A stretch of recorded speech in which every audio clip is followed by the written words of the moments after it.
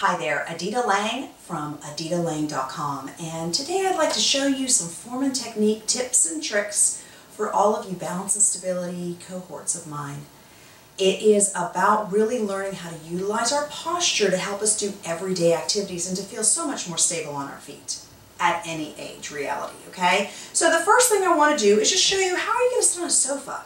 Do you just kind of, See, what happens here is I start getting these muscles to contract because I'm pushing inward, my back muscles stretch, and this becomes normal. Yeah, feels really comfortable, doesn't it? But with time, what it does though is it throws your body off, and then you sit like this. And when you're sitting like this, look what else is happening. Your belly just kind of pushes outward. So there's a couple of things I want you to think about. Number one, your abdominal muscles is pretty much the only muscle in your body that actually stretches when unattended to. So what does that mean? That means that on a day-to-day basis, you always want to be contracting inward from your rib cage and the center of your abdominals, holding this part strong, because you know what that does?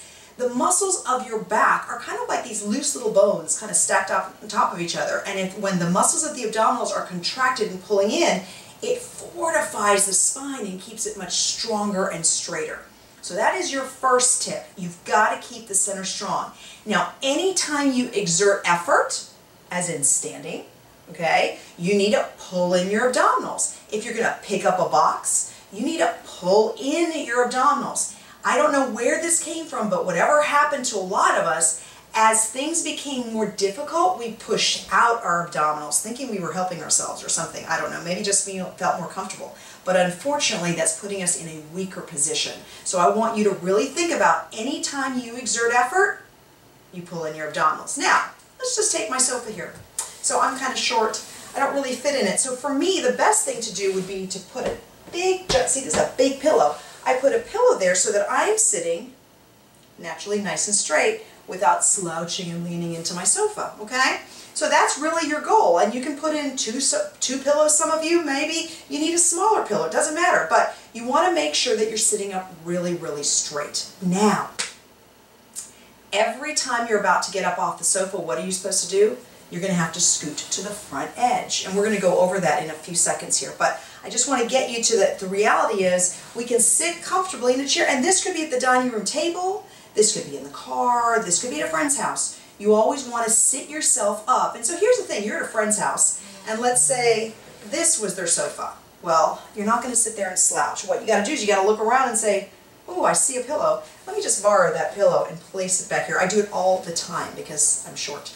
But anyways, so with that said, I want you always to prop yourself up. Now, the next part of your posture is always going to be your shoulders, okay? With time, with the telephone, with carrying a handbag or a bag or a gym bag, we tend to kind of like mangle our body. And we've got to think about sitting up. So when you sit up, your chest is elevated high. Your shoulders are back and down. It should feel as if your shoulder blades are pressed into your back pockets, okay? And that's where you're sitting up straight. Now, if you don't traditionally sit up like this and you're always sitting like this is going to feel really difficult and challenging. I get it. You got to do it. Sorry, it feels difficult, challenging. Muster through it. You can do this, okay? So shoulders are back and down, chest is up. Now, when your shoulders go up and down, your shoulders go back, your chest goes up and down, your head goes slightly back, because the reality is that your ears should land right over your shoulders. They shouldn't be in front.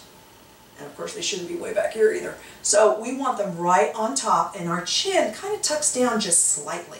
So this stacks our body weight up nice and tall, just the way we want it. And ideally, if you were going to lean back, watch me, watch me, watch me. I'm leaning back my body as a whole, as opposed to this. Did you see the difference? Okay, so I'm sitting up really tall, my whole body leans back. Okay, and that's different than me just sinking into it. So I want you to think about that as well. Now, in all of my balance and stability classes, you will see that I really work a lot on making sure you grip your toes, because that is so important. So this is what I want you to look for, okay? We're going to start off, this is kind of like a 1 pound dumbbell, if you think of it that way. Your first 1 pound dumbbell is going to be the tissue.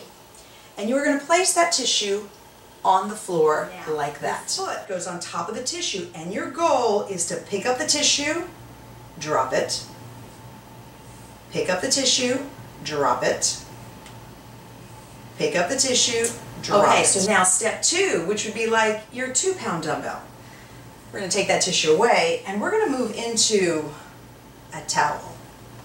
It's a little heavier, it's a little thicker, okay? Now you're going to pick up the towel, drop it. You can flatten it out, use your toes, pick up that towel, drop it.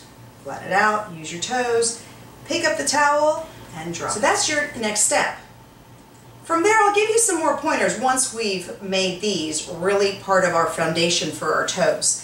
But you have to remember that with every exercise we do, your weight will be grounded in your heels, but your toes, watch my toes, they're going to grip down. Watch my toes, they go up, right? And you grip them into the floor so that when you do a movement, your toes have a great foundation with the rest of your foot. Now let's talk about how we're going to stand up, okay? So, hopefully my head won't get cut off on the top of this video, but you know what I'm doing. So what you're going to do, the first thing you do when you stand up is you scoot to the front edge of your chair. Now if you do it correctly, when you scoot forward, your feet stay back behind you and they actually stay behind your knees, okay? Then you want to find a focal point up and above. So I'm looking up at where the ceiling and the wall meet. Remember, my shoulders are back and down, my chest is up, my abdominals are held in tight. I'm going to look up and I basically allow my upper body weight to come forward. I keep looking up and I push off my legs to stand up. Now when I was standing up is when my toes were gripping in the most, okay? Now I keep looking up when I'm going to sit down, and this time when I sit though, I'm going to aim my hips way back behind me.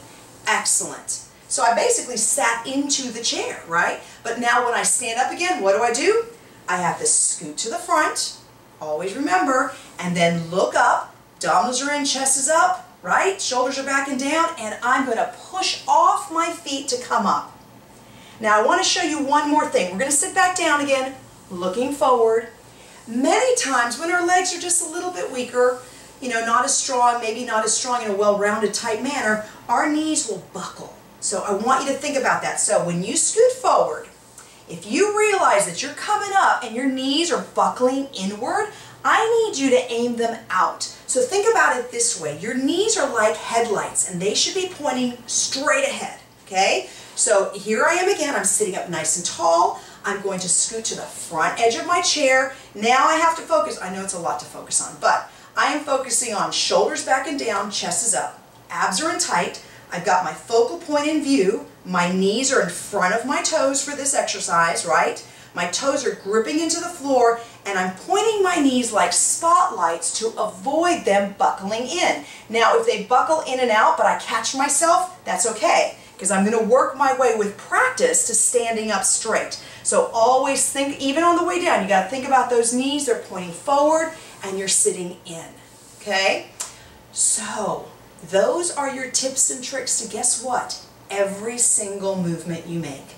That means if you're doing exercises in a chair, if you're doing exercises standing up, if you're doing exercises lying down, it doesn't matter.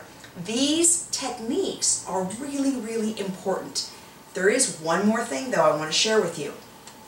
When you're working out, which is why all of the balance and stability videos have no music. If you'd like to play music in the background, you are more than welcome to, but I don't want you to follow a beat. What I want you to do is to listen to your body and work with your body in a manner that you know you have the most control. Because here's the thing, is in progression, you're going to start to get stronger. And maybe you're getting stronger but you're moving slower. That's okay, because as you get stronger, you'll be able to pick up the pace, but yet with perfect form and technique, and that's going to make you feel more stable and more in control on your feet when you're walking down the street, going up a sidewalk, or even going upstairs. Okay? I hope that worked, and I've got more videos to come, so please make sure you're watching.